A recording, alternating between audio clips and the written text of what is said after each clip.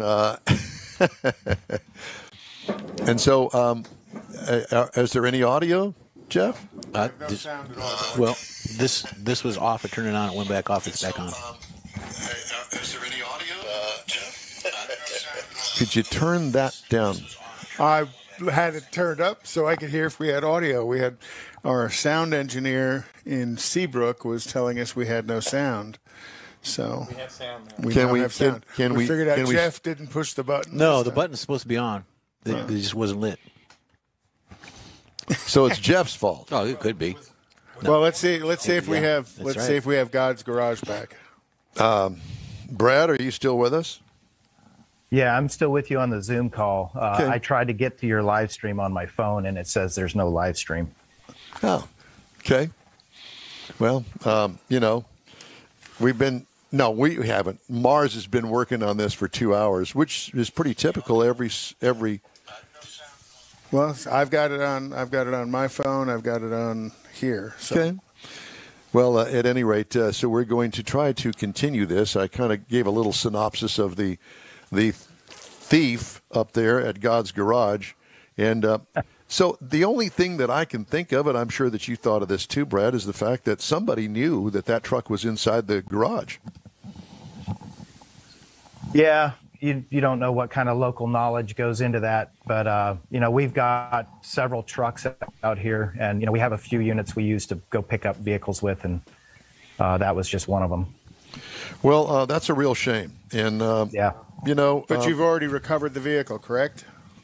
Yeah, we got it back. We found it up in Willis, down a high line, down a four-wheeler trail, and it was just ditched. Guess it didn't meet the chop shop's requirements. So you got it back. How bad was the damage? It's cosmetic mostly because the truck's so old. It's got some dents in the doors, and it has a ranch hand bumper on the front that got bent up and crushed the grill, but it'll still run, but we have to replace the steering column because it's just completely wiped out. Well, that's a real shame. Sorry. Yep. That's all right.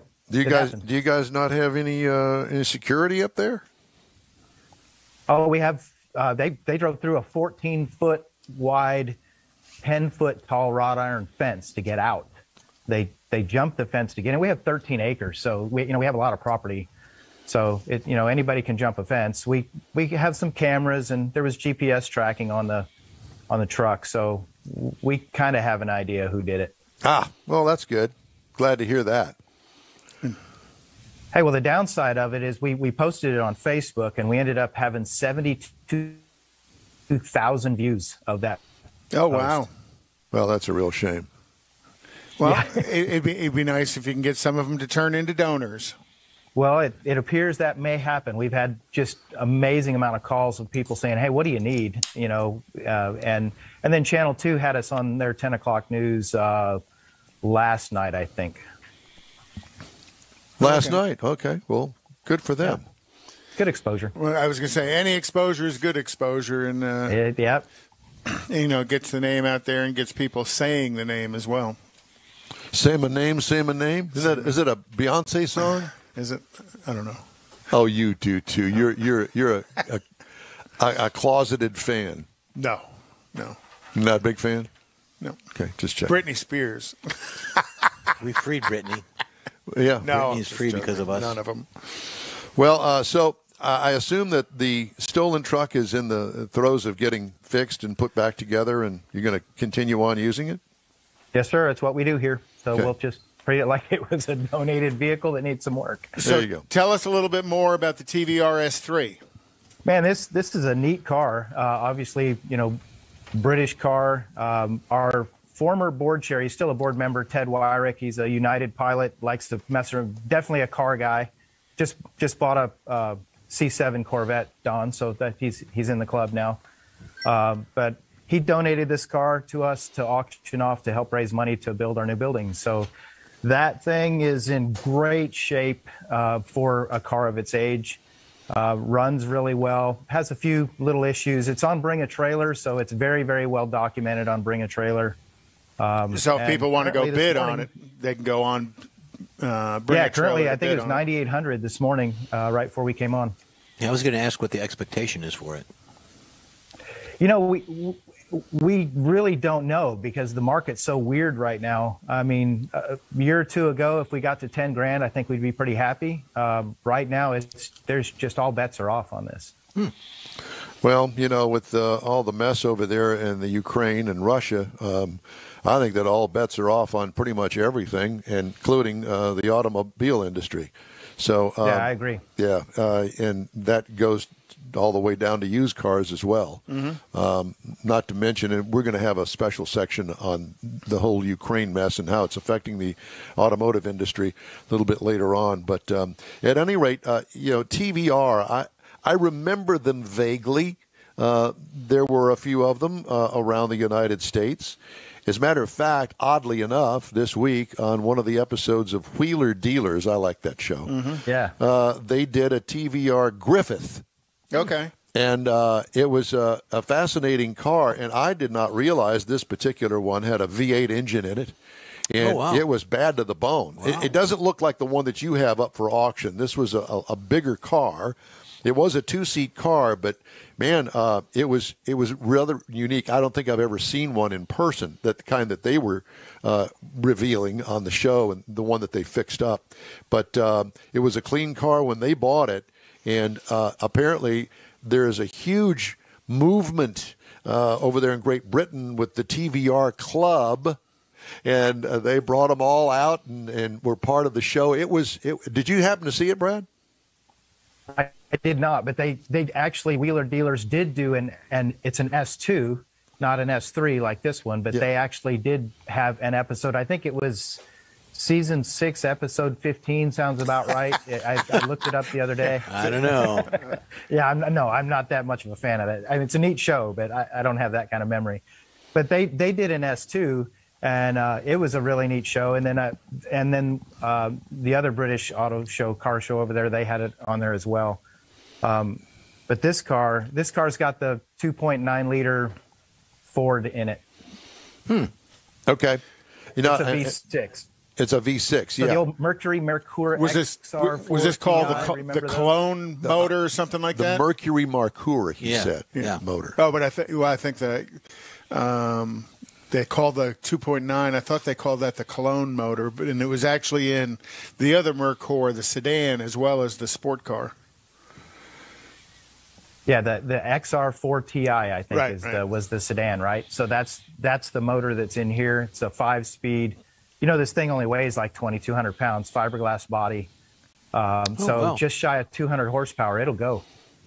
I bet it will. So anybody looking for a unique sports car, 2-seat, convertible, for somewhere under $25,000 can go to Bring a Trailer. And this is a right-hand drive car. Yeah. Right-hand drive. They didn't make any of these in left-hand drive, so this is right-hand drive only. Very unique, and it's legal in the United States. It is. Yep. Okay. All right. Well, that's very interesting. I'm hoping that you have all the best of luck in auctioning this car off. Did you guys have to do any work to it? Yeah, we've done some work to it. Again, on Bring a Trailer, I can't mention it all because I wasn't part of a lot of it. But you know, all of the brakes have been gone through. All of the parts that needed to be replaced that's one of the major things with this car. Brakes are always kind of an issue. It's got a new radiator in it. It really runs nice and cool.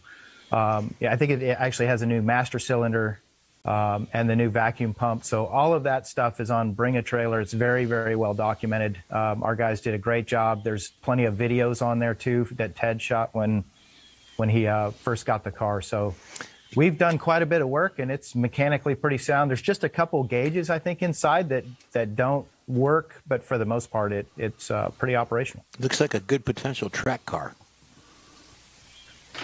Yeah, that's actually one of the shows that they had. They were comparing this to some of the other cars of its like over in the UK, and they drove it around on a track. And I don't know, I've got a C7 Grand Sport, so to me that doesn't look like a very good track car. No, but there are classes for it. You've got the Mazda class. Well, at any rate, it sounds fascinating, and the car itself, it is all complete. It's all there, and what What's the parts availability like on a TVR in the United States? Too bad because it shares a lot of Ford parts. But I think we had to put a Peugeot or vacuum booster on it. So it's a hodgepodge, really, when they built this. I don't think there's any parts that are really, kind of proprietary to TVR. They did a lot with Ford. So, I think it's just a matter of knowing what parts are the compatibles in the other. And this is, at least based on the pictures I see on Bring a Trailer, it's kind of a convertible, but with an open Targa roof on it. It looks like both sides of it go down, but you can drive it with the rear glass up or with the rear glass down. Is that correct? That's exactly right. So it's kind of a hybrid of a Targa and a convertible, and the entire top does hide back in the back to make it a full convertible. Really unique, really. Just have to know how to shift with your right hand, with your left hand instead of your right hand. That'd be weird. Yeah. That's why I said it lost me at right-hand drive. Yeah. Yeah. And it's got a European plate on it, too. And where did he find it? Where did your board member find it? He bought it from somebody that had already imported it. I'm not exactly sure where this one came from. He's done enough transactions on different cars. He's in the process of bringing, I guess, 2 old Corvettes and 2 old Daimlers or something from Florida right now. So he's pretty active with that. So I really don't know where this one came from, but it was already in the States. And he sounds to be quite the collector. Okay. So is there a timeline on getting this thing auctioned off? Oh, we lost the I audio on him. think the auction ends in 2 days or a day or something. 2 days. That I think 2 days. So hopefully fairly soon. All right. Well, we wish you the best of luck. It's God's Garage, and where do you go to auction to place a bid? Bring a Trailer. Bringatrailer.com. Mm-hmm. And what do you look up? I mean, they have more than one car on there, TVR I'm sure. S3. Just put that in the search bar. TVR S3. Is that right, Brad? Yes, sir. That's Okay. it. I'm trying to copy and paste it over, but of course I have zero success. Mike will help you with that. All right. Well, Brad, it's always great to talk to you. Best of luck on getting this thing auctioned off and getting the highest bid for the thing, and good luck on the truck. Sorry, things have just kind of the wheels have come off, so to speak. Yeah, let us know what it went for. Yeah, we will. Thanks for featuring us again. It's always nice to be with you guys, and we'll get our building built, and you can come to a show from there one morning. Looking forward to it. Thank you, Awesome. Brad. Okay, thank you. All right. And by the way, if you'd like to get in touch with us, you can shoot us an email. The address is info@inwheeltime.com. There's tons of news to tell you about. And I guess I can give you a little bit of that right now. We're going to have a special section, and we're going to talk to our good friend out on the West Coast about how the Ukraine invasion is going to or is affecting the automobile industry and mainly the new car industry. And he'll be with us toward the end of the show because he's still in bed, I'm sure. Mr. Nerad? Yeah, Jack Nerad. So that'll be coming up. All right. Rivian. Okay. Rivian Automotive. You familiar with them? Yeah, kind of more driven around trucks than anything else. They're supposed to have some big monster truck thing. Well, they made a terrible mistake. They rolled back price hikes on EVs booked before March 1st on Thursday, days after facing backlash from customers following a 20% price hike. Oh. And they don't even have the cars yet, but they raised the price on them. And they've ordered the cars. Manipulating it.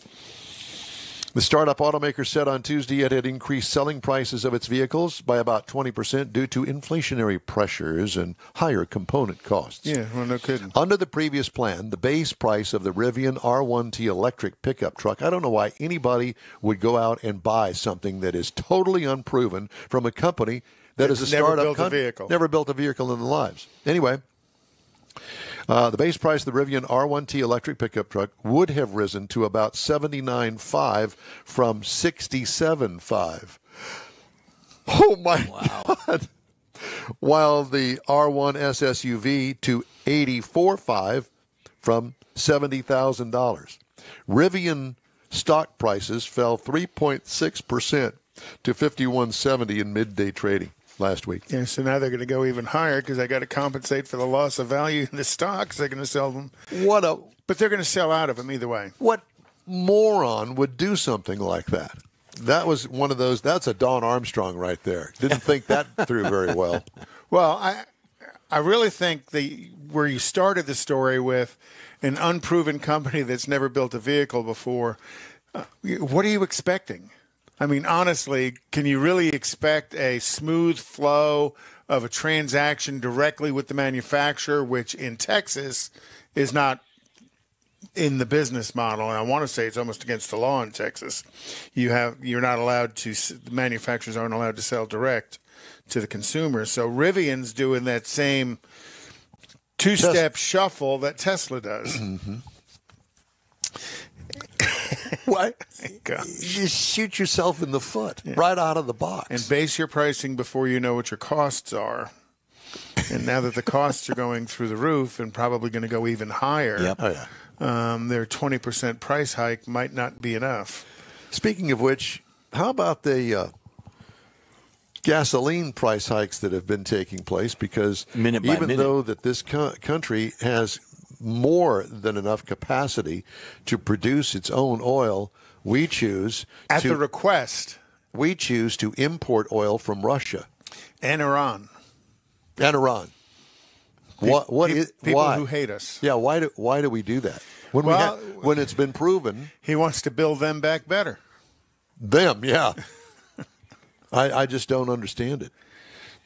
It doesn't make a moment's worth of sense because all he would have to say is just say, I'm reducing all the restrictions currently on the oil industry. Let's get producing. And price would fall tomorrow. And there's misinformation in the administration. You got Boris Baranov and Natasha That's running Boris Batinov. Batinov and Natasha over there running it. Boris and Natasha. Hunter doesn't have a job now. Hunter. Well, he's not getting any checks from the Ukraine at the moment either.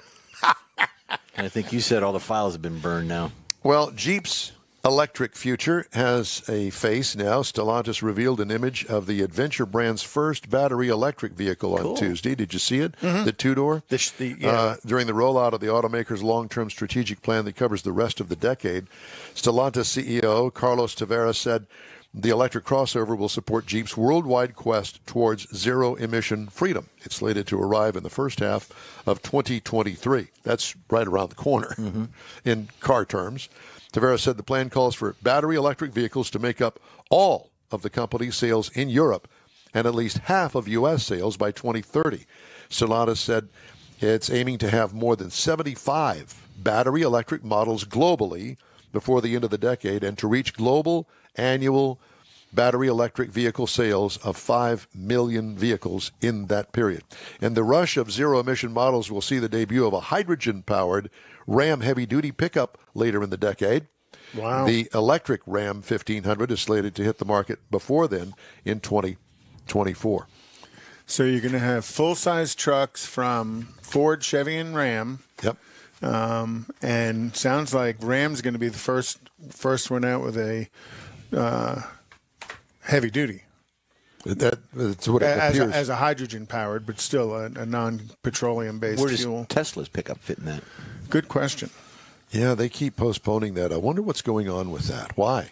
Why do they keep postponing it? Well, first off, I'm not a fan of it visually. I think that space Jetson looking thing. Yes, but you're not the target market either. Yeah, but you're not the target market. Even though we market- are a big target. the you're not target market would be our grandchildren, basically. Sorry. Am I wrong? I think I was just told I was old. Yeah. And I am. And big. All right. Time Well, now. I think isn't Hummer EVs just around the corner? That's supposed to be starting to get delivered in July. Good luck. And that's a little over $100,000. All right. Time now for this hour's car review. I had a chance to drive the 22 Ram 2500. Available trim levels include the Tradesman, the Lone Star, the Power Wagon, the Laramie, the Limited Longhorn. I reviewed the Lone Star Silver Crew Cab 4x4, as I like to call it, the Whopper. What size and class? Well, it's a standard pickup, but it's a 3/4 ton. Many passengers, 5, including the driver. Exterior changes, it's part of the 5th generation Ram. It was all new for 2019, and this is an all-new trim package called the Lone Star Silver. Exterior features include the big, sexy Ram grille, blackout or chrome, depending on the trim level that you choose. Engine is, it's an engine type emblem on both sides of the truck that says Cummins on it. Oh, yeah. And I will tell you, it's one bad to the bone motor. Integrated tow hooks inside the lower grille. Our Lone Star had optional chrome side steps on it. What I liked, the tough and tougher look trim options that are on this particular. What could use improvement? Nothing. Interior highlights include the best dash of all manufacturers. And I say that with confidence. And they have been for quite some time. Yes, it truly is. I mean, I'm driving one of its competitors right now, and not that there's anything wrong with this one, but I, in comparison, personally prefer the Ram. Well laid out interior with total functionality, small or big infotainment screens. This one had the smaller one in it, but it was perfectly fine. I like the great big one, and it takes up the entire center of the dash. Wow. Multifunction center console works well. Plenty of storage room under the seat, multifunction storage functions throughout. What I liked about it, the in-floor storage. Oh, I think yeah. that's a very unique feature, and it really floats my boat, as it were. The 6.7-liter Cummins turbo diesel turns out 370 horsepower, 850 pound-feet of torque. Now, there is an option on that. It's called the high output, and it has over 1,000 pound-feet of torque. 6-speed automatic transmission, tow rating up to 20,000 pounds, haul rating 7,680 pounds. Wow. The gas mileage on this, or diesel mileage on this, it's not mandated by law to be on the window sticker. Three-quarter ton truck. And I don't understand that. Stupid. Why? I got 19.4 miles per gallon. That's pretty good for a gasoline motor. You get 12, 13 miles per gallon. That's a huge with truck. a tailwind and Exactly. going downhill. So 19.4 miles per gallon over 256.5 miles. What I liked about it, the power, the torque. What could use improvement? Nothing, honey. Ride and handling. Now, the air suspension is available on this. Our particular one had coil springs on it. It's a rough ride without it being loaded and towing something or hauling something, so keep that in mind. But I will say that it rides better than the one that I'm currently driving out there from the competition. Base trim price, $51,027. This is a work truck, folks. So you're going to pay for a work truck. Base trim at 51. Price is tested $75,840. It's loaded up. Base model price, $41,370. Wow. So if you get into a stripper, there you go, $41,370. Competitors, Ford's heavy duty, super duty they call it, $38,540. Chevy $39,500 and GMC $40,600. And that's my review of the 2022 Ram 2500. You sound like you really liked it. I did. It was a good-looking truck. I wish that I could hook it up to, some 20,000 pounds and drag it somewhere. Yeah. To see how it feels. Yeah, some sort of bulldozer or something like that. I mean, because it would do a fine job, no doubt. There you go. All right, time now for the cruise-in calendar, and Conrad has that, I think. Yeah, on the 19th, on the 12th of March is the Classic Car Stampede in Belleville, Texas. On the 19th, we're going to be at Tailpipes and Tacos out at Lupi Tortillas in Katy on Grand Boulevard and Kingsland. Stop out and say hi. We're changing the format. Stan and the folks at Lupi are changing the format. They're going to do a quarterly show with awards and stuff as well. And it's all still fundraiser for Shirley's kids. And then also on the 19th in Galveston is Saturday at the Strand, and that is a fee. You got to pay $30 to put your car in the show, and that's going to be Pier 1 at 21st Street. Also on the 19th is the Central Texas Rolling Car Show. They'll be leaving Leander, Texas at 9:30 a.m. And then out there near Mr. Mars is on the 26th of March is Church on the Rock at the Spindletop Car Show in Beaumont. And then later on April 9th, Luby's Lake Jackson second annual car show. And that's at 125 Westway in Lake Jackson. April 9th starting at 9 a.m. All right, and let's not forget the Chrome and Coffee tomorrow morning. Yep, I have that down for later. Okay, Chrome and Coffee at the Avalon Diner in the Fountains in Stafford. On Stan's, on the event at Lupe Tortillas, that is not, you don't have to pay to enter your vehicle, correct? Correct. Okay, just want to point that out. All right. Thank you. The In Wheel Time Car Show streams on Facebook, YouTube, Twitch, and InWheelTime.com. Podcasts are available from your favorite podcast source. In Wheel Time Car Show continues right after this quick break. Saturday, March 19th, 2022 is the premiere of the all-new Tailpipes and Tacos Cruise In, and you're invited. Tailpipes and Tacos kicks off a new seasonal format, and first up is the Spring Cruise In at the Lupi Tortilla in Katy, 8 to 11 a.m., Saturday, March 19th. Tailpipes and Tacos will award trophies for the best hot rod, best classic, and best modern classic, so make plans now. Tailpipes and Tacos is Houston's coolest cruise in, and this is where you'll enjoy seeing the best hot rods, show cars, classics, and resto mods, along with Lupi Tortilla breakfast tacos and adult beverages. There's no entry fee, and all cars will automatically compete for custom Lupi trophies and other prizes. It all happens at the Lupi Tortilla Tex-Mex in Katy on the Grand Parkway at Kingsland Boulevard, just south of I-10. Get your ride ready for the all-new Spring Tailpipes and Tacos, Saturday, March 19th. It's going to be a huge car show, and spectators are welcome. The In Wheel Time Car Talk Show will be there, too. Let's celebrate the arrival of spring and the return of Tailpipes and Tacos, Saturday morning, March 19th, 8 to 11 a.m. at the Lupi Tortilla in Katy. We'll see you then, weather permitting. Is your business or company looking to stand out in a crowded advertising market? Looking to reach the real auto enthusiast? Well, you found it. You're listening or watching In Wheel Time, and so are your fellow enthusiasts.